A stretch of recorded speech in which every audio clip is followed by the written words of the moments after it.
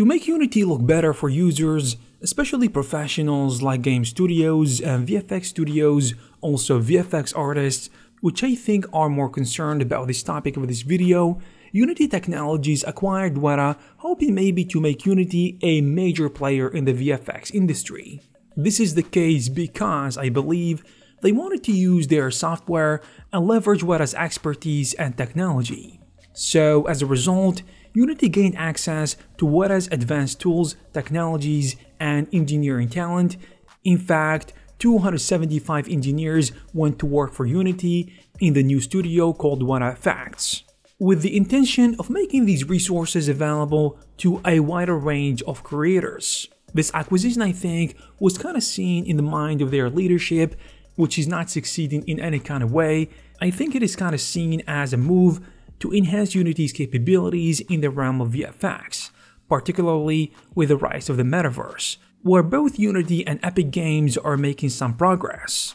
But we can't talk about this without going over the acquisition details. I mean, what did Unity get after the acquisition of Weta, and what software and technologies they got? Unity's purchase included significant intellectual properties like Weta's path tracing renderer Manuka, the interactive renderer Gazebo, in addition to the simulation framework called Loki, and the grooming tool called Barbershop, which is now known as Wig. And these are some of the best in-house technologies Weta ever created. However, from what we have seen just last week, Unity plans to eliminate 265 jobs, which accounts for 3.8% of its global workforce. And this happened after ending the agreement with Weta. But the question is, why? Why leave all these amazing talented people and these technologies behind? The reduction in its workforce is a clear indication that Unity is undergoing significant changes. I mean big changes. These layoffs can have various implications. From what I can see, the impact of such a decision is not just limited to the immediate loss of jobs. It also signals a possible change in the direction of the company's future, future projects and priorities. And I think they feel like they have stretched themselves too thin because from just game development became involved in VFX, XR, ArcViz, engineering, and more.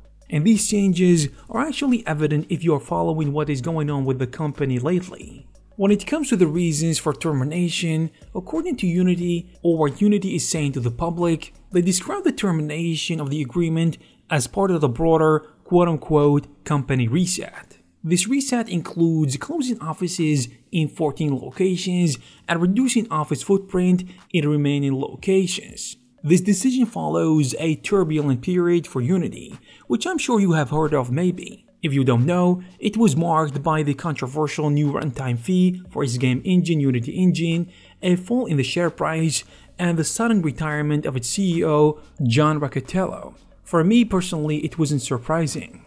But Weta wasn't expecting this, to say the least.